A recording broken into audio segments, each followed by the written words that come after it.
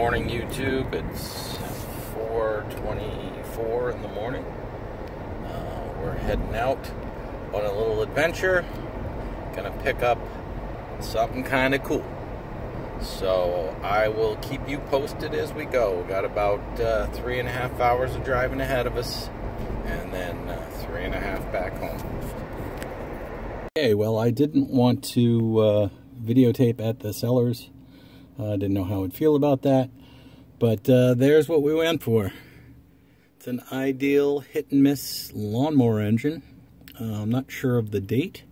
Try to figure it out. There's no data plate on it. The data plates were attached to the lawnmowers, and they weren't attached to the engines. And sometimes you'll see them that people remove from the lawnmower when they took the engine, but not this one.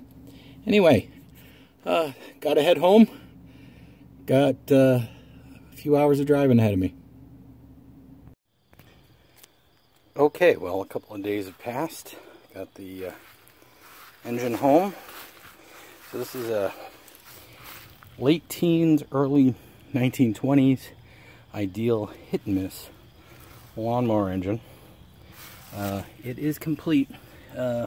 The exhaust was hooked up to the intake, and the mixer or carburetor was hooked up to the exhaust. I currently have the mixer off for cleaning. All I've done with it since I got it home was just lube everything. And it doesn't look like it's going to take much to get running. It's free, it's got great compression. I'm thinking just a good cleaning, all new grease in the grease caps. That's kind of like gummy old grease, so we'll clean all that out, get it replaced, hook up a buzz coil and battery, get the mixer back on, and I think we'll be ready to go. So anyway, if you like what you see, want to see more on my channel, you can down below on YouTube hit the subscribe button and hit the little bell next to it for notifications.